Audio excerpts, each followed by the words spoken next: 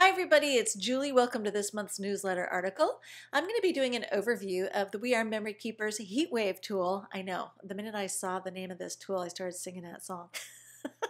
Don't worry, I won't start singing and burn your ears. This is a tool for adding foil accents to your project. It's a little bit different from the previous tools that we have overviewed at ellenhutson.com.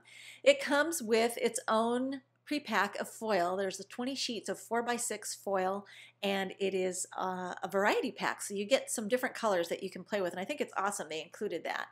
The tip is domed, and you just need to be mindful of that. I'll explain more about that in a minute. It does have a lid for safety purposes, and it's battery operated, so you do need to provide 3 AA batteries and just load them according to the diagram and then pop the back cover in place. And then I can go ahead and take the cap off and go ahead and turn the switch on and set it aside to preheat. So I'm going to use some washi tape here. I'm just going to neutralize it against my hand because later on when I remove it, I don't want to mar the surface of my project or totally crumple up that piece of foil. And I cut a smaller piece of foil because when I'm experimenting and I want to see what I'm going to get, I don't like to use the whole piece of foil. I know, I'm just kind of frugal that way.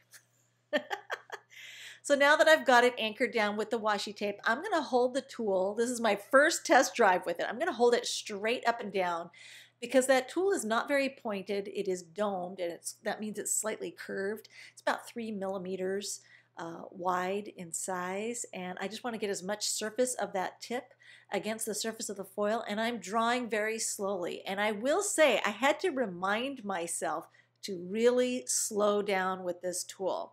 And I could tell when I was going too fast. Now there is a little bit of drag from the tip because of the heat and warping the foil as it moves along and activates the foil and applies it to the paper surface or whatever surface you're working on.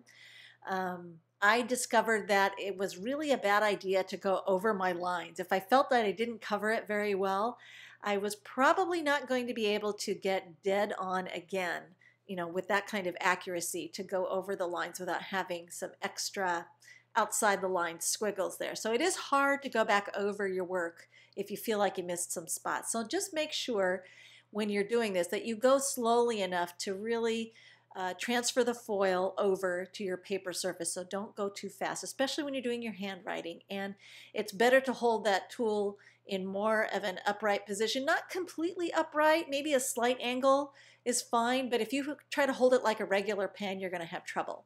So I decided to go ahead and try the tool with the stencil. This is one that has some block lettering to it, and I love the look of these block letters. So I thought it would be fun to trace the outline. I love that it has ruling guides on the stencil, and this is really great because you're moving the pen tool so slowly.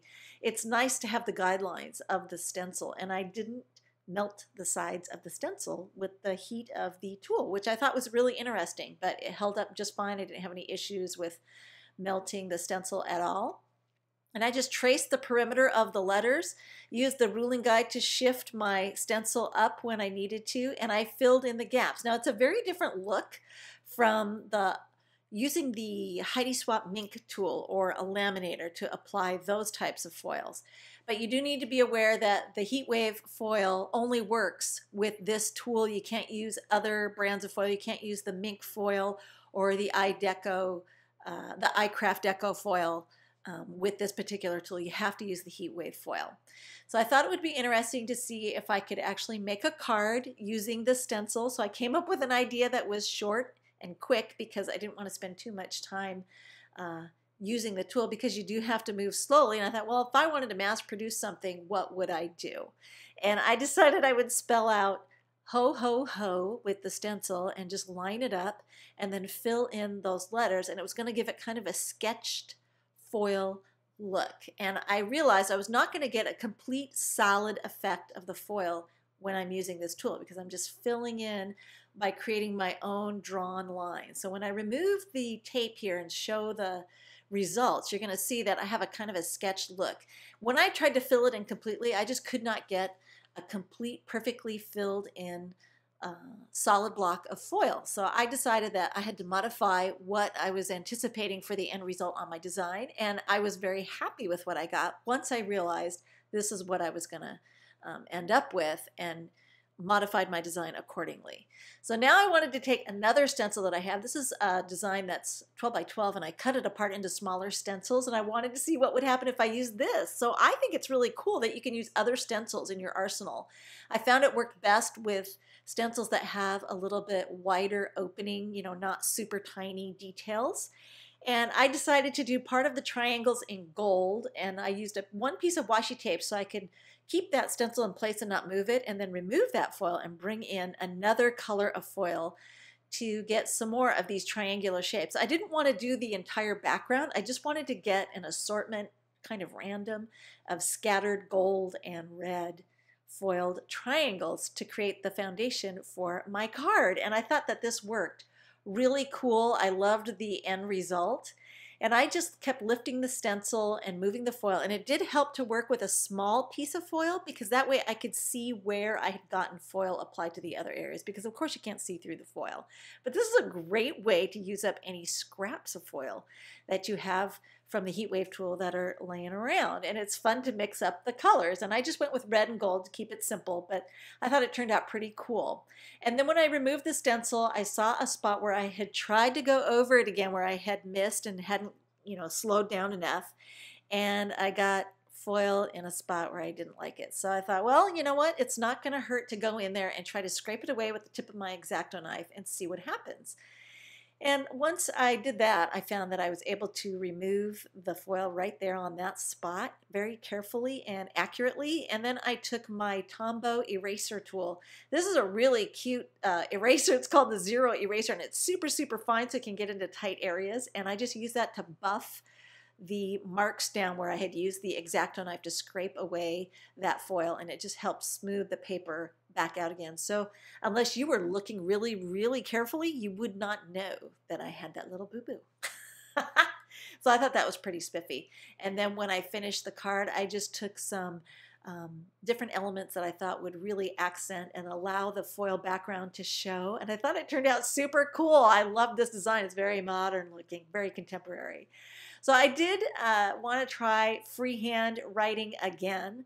So I decided to stamp this really cute image from That's Amore by Avery L. And I just stamped it in black archival ink. And then I decided to handwrite That's Amore along the top with a piece of foil that was cut down from other pieces that I had been experimenting with. And again, I'm trying to remember to go slowly. And this is the thing that you have to remain consistent about. And I found, it really was a good idea to use the washi tape to keep that foil nice and taut against the surface of my project. Now you could use your fingers too, but you also want to make sure your fingers don't get so close there when you're holding down that foil that you burn your hands with the heat of the tool. So it's very important to watch out for that tip. It does get very hot, hot enough to burn. So when I pulled that away, I could see, hey, I actually went slow enough. I got perfect writing there covered in foil. And this is a very different gold finish, but I'm going to use up the rest of that piece because I don't want to waste any. I'm just going to reposition it down below and use the heat tool again, or the Heatwave tool, to go ahead and draw some wavy, little ocean waves there, or water waves. I should say canal waves, right? Because in Venice, that's what they do on those gondolas. Trying to remember, okay, yeah, I've never been to Venice, but that's supposed to be what it is, a gondola, right?